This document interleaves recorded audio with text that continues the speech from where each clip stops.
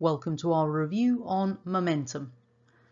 When we're talking about momentum, we're referring to a vector, and momentum will depend upon two things: the mass of the object and the velocity of the object.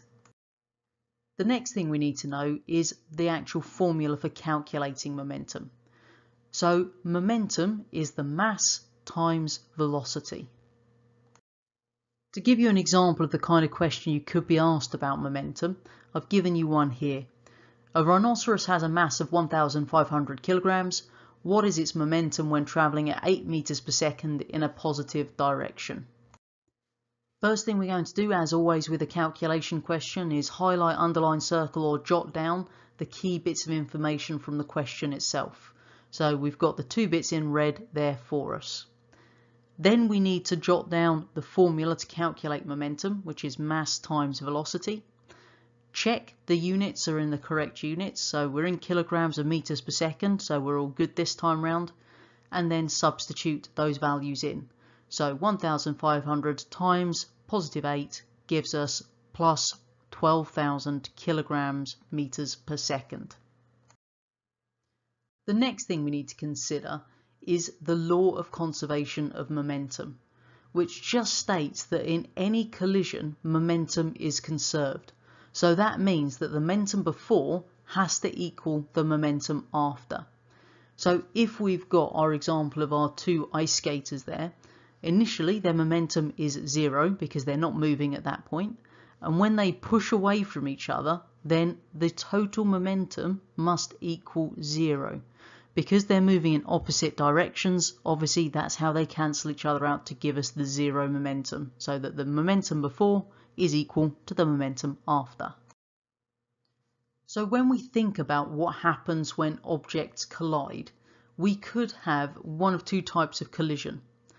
The first of these types of collision is an elastic collision. So this is where the kinetic energy is conserved. So the energy in our kinetic store stays the same, which means that if we used an example of our snooker balls, for example, if the red ball hits the blue one, then the red ball would stop and the blue ball would move off at the exact same velocity that the red ball had.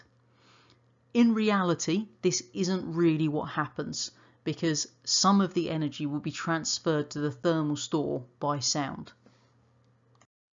Which brings us on to the other type of collision, an inelastic collision, which is where kinetic energy is not conserved. Some of the energy therefore is transferred to other stores, and that's our real example there of our snooker balls colliding. Some of the energy is transferred by sound to the thermal store, therefore not all kinetic energy is conserved, which means it's an inelastic collision.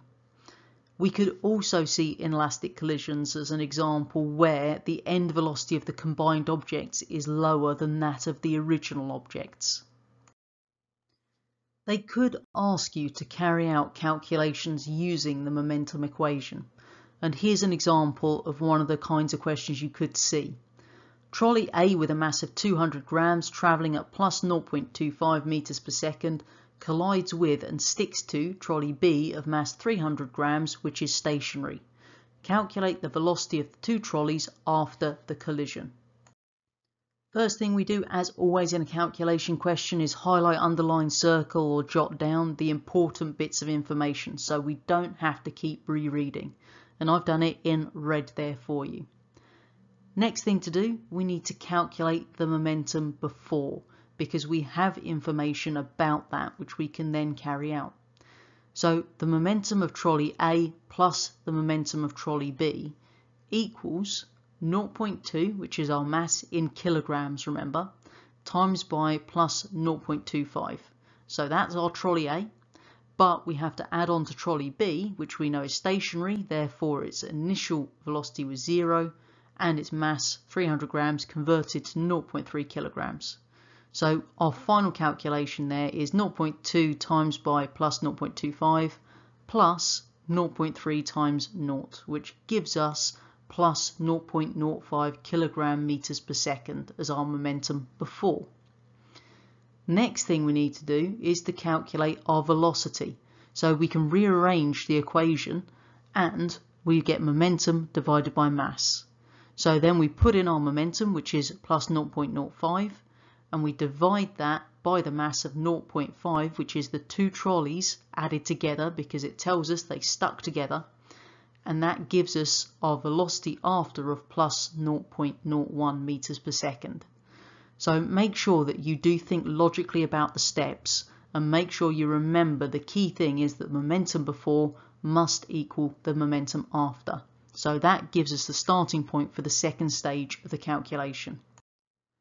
Hopefully at the end of this video you can define momentum, you can recall the equation to calculate momentum, describe examples of momentum in collisions, and carry out calculations using the momentum equation.